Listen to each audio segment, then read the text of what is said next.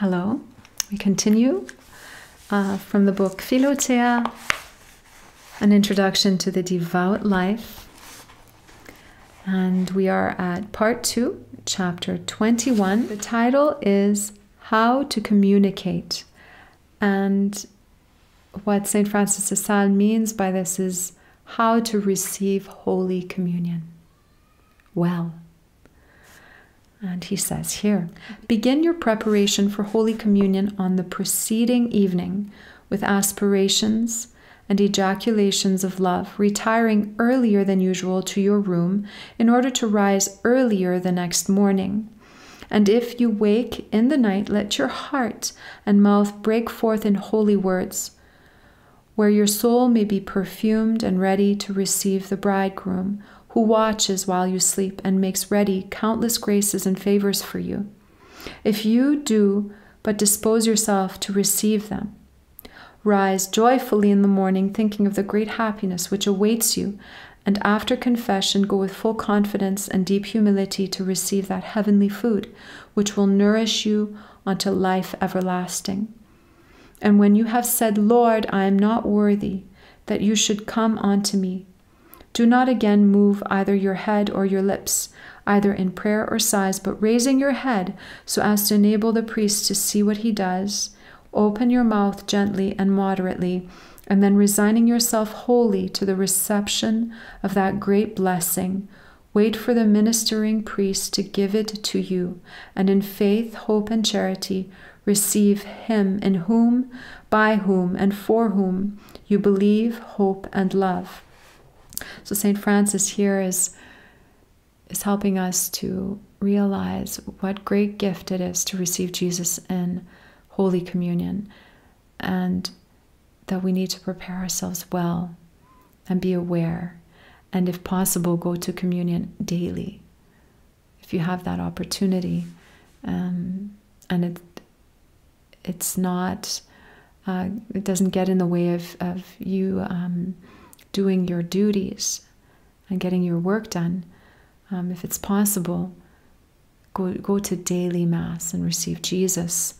And he mentions communion on the tongue here. This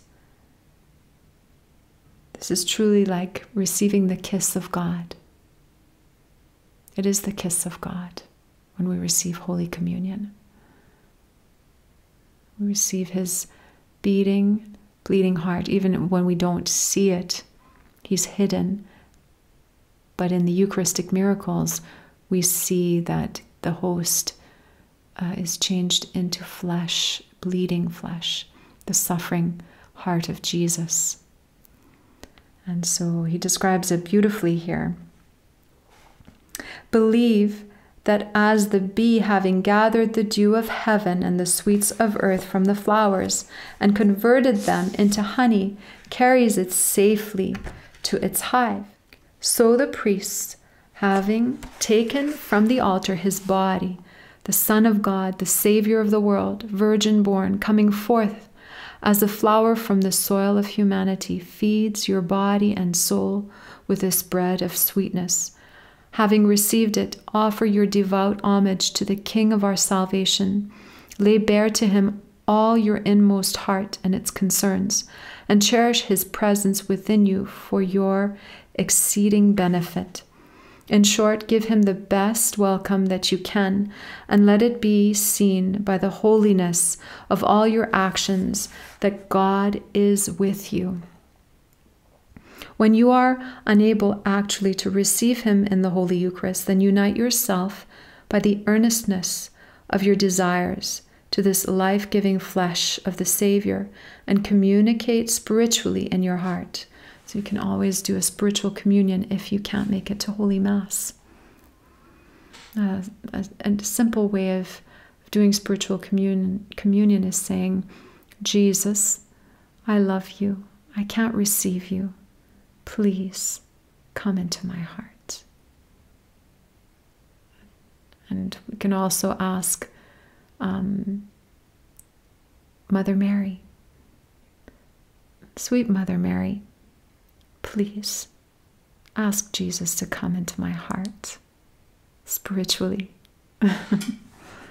That's also a wonderful way to do a spiritual communion. Your chief aim in Holy Communion should be to advance, strengthen, and comfort yourself in the love of God, receiving for love's sake what love alone can give. There is nothing in which the love of Christ is set forth more tenderly or more touchingly than in this sacrament, by which He, so to say, annihilates Himself for us and takes upon Him the form of bread in order to feed us and unite Himself closely to the bodies and souls of the faithful. Often I think, before receiving Jesus, I think, oh Jesus, you annihilate yourself. You are destroyed so that I can be restored.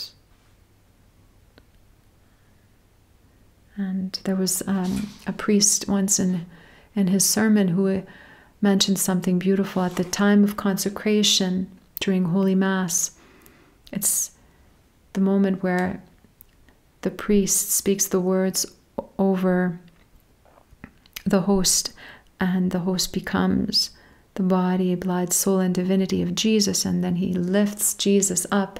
And in that moment, it's good to say words of love to Jesus and always take time to look at Him when He's lifted up, like the rising sun, to say, Jesus, I love you. Jesus, thank you. Jesus, I adore you.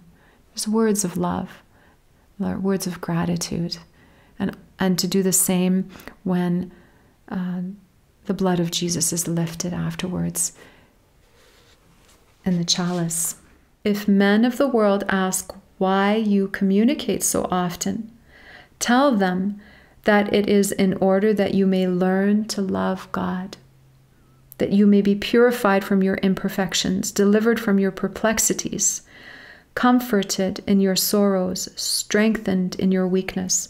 Tell them that there are two classes of men who need frequent communion: those who are perfect, since surely they, above all men, should draw near to the source and fountain of all perfection, and the imperfect, in order that they may learn to be perfect, the strong, that they may not lose strength, the weak, that they may become strong, the sick, in order to be healed, the healthy, that they may not be sick, and that you who are imperfect, weak, and diseased need constant intercourse with your perfection, your strength, and your physician.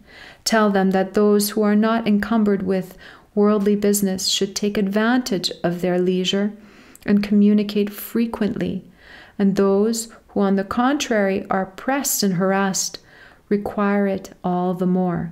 For he who labors long and hard needs solid and abundant food. Tell them that you receive the Blessed Sacrament, that you may learn to receive it rightly. For what we do but seldom, we do ill. Therefore, communicate as often as you have permission, and remember that as the hairs amidst our snowy mountains grow white from living in the snow, so by perpetually worshiping and adoring beauty, goodness, and purity in this divine sacrament, you too will become beautiful, good, and pure.